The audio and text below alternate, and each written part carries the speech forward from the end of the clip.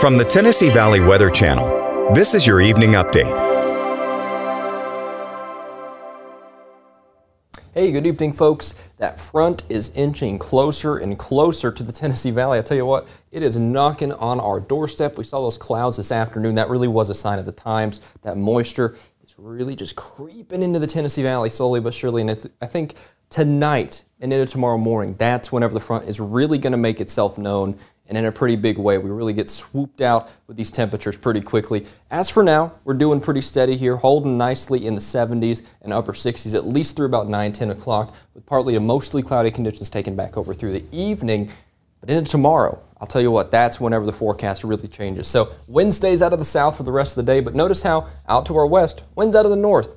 Do the math, there's the front. That's going to be dropping south here. We get the moisture with that as well as we head through tomorrow. Kind of a gloomy Monday in store for us, to be honest with you. Starting the day out pretty chilly and holding steady with those chilly temperatures as we head in the 40s and 50s for our Monday. Rain, there we go. Believe it or not, we'll actually see some falling substance from the sky, right? What is this stuff? I don't think it's enough to make a huge difference for the drought, but you know what? Anything counts, and if anything, I think it's kind of a morale boost just to remind us that rain still does exist. Winds sharply out of the north at a good 10 to 15 miles an hour, so yeah, just not the best Monday, to be honest with you, especially southern middle Tennessee, where I think these higher rain totals might be. But again, I do want to reiterate, not to be the bearer of bad news, but it's not going to be enough to make a huge dent in this drought. And I think behind it, we actually dry out even more so still, with that dry, cool air coming back through the midweek here, and another frontal passage here bringing even more dry air with some windier conditions through Tuesday and Wednesday. So I'm actually starting to consider, the possibility that it might not be great for fire conditions there as well. So,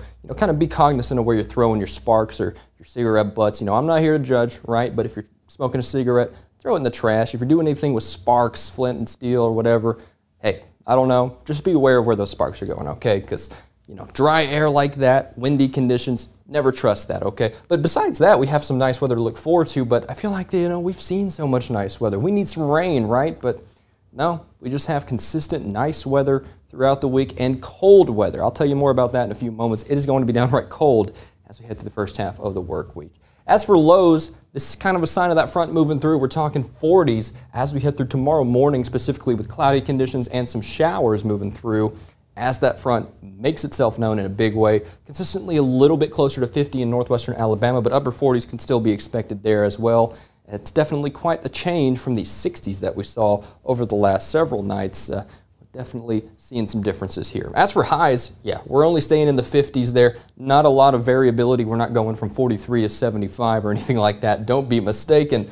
The cooling trend is here. Check it out. Hohenwald, Lewisburg, Sheffield, only about a 5-degree spread across southern middle Tennessee and North Alabama. Notice that wind out of the north at a good 10 to 15 miles an hour there with rainy conditions.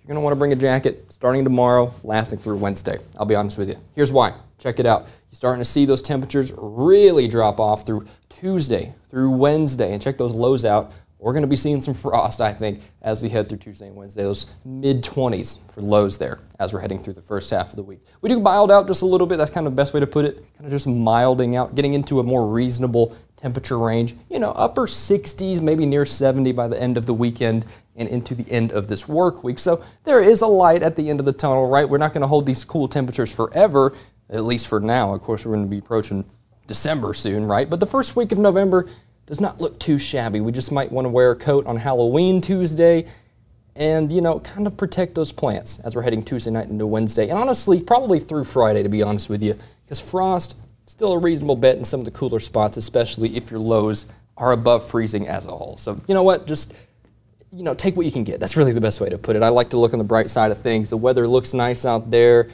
The pattern will change soon, I'm sure. We need some rain, but clear skies with cool weather, really don't get much better than this, so we should not take for granted that we have a nice week in store for us as we head over the next 7 days.